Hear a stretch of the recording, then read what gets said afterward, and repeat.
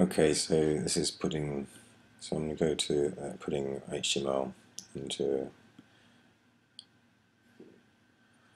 this. If I go into Frog Champions, that's, oh no, it's not, it's cutting off here. So it seems to do this sometimes, that it doesn't actually scroll down to the bottom. I've just been playing about with it, and it did it at first and then not.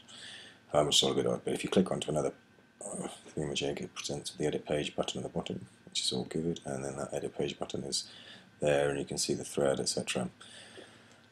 So I'm going to go and edit the page. This used to show the BBC click site, and now it doesn't. I don't know why. It's supposed to be squashed up somehow. But you can see here I've gone to edit it, and it's not allowing me to edit. So if it's wrong, it seems. So I'll just turn that tab back off, so I can't edit this page. So let's go back to workspace listings.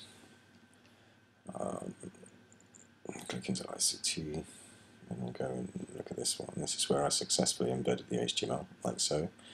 So if I go and edit this, I can edit this one. This is good.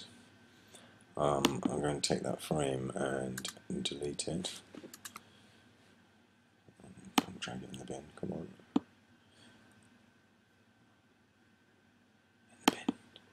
Yes. That's how I got the wireframe.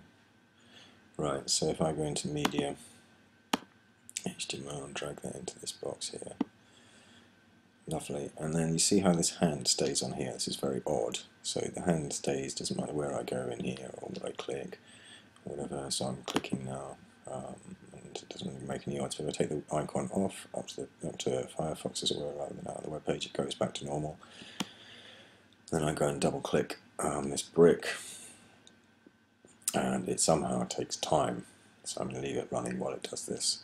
So you can see how long it takes. I don't have to go into the toolkit though, which is good news. The HTML brick is something that, oh here we go, it's something that we think we should have for everybody, because embedding YouTube, according to Dominic Tester and others, they say that's what their teachers really like. I'm just going to pause this while I go and get the embed code.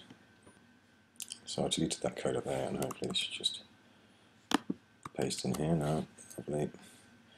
And I can go and resize it and do whatever, and that's all good. And there it is.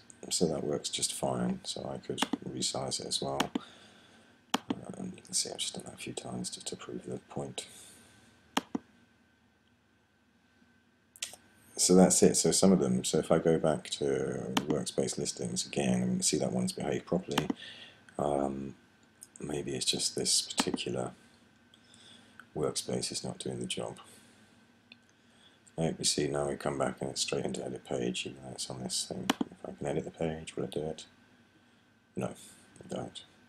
So maybe I just have to delete that one and off we go, and then try again until we come across that problem in another workspace. Cheers.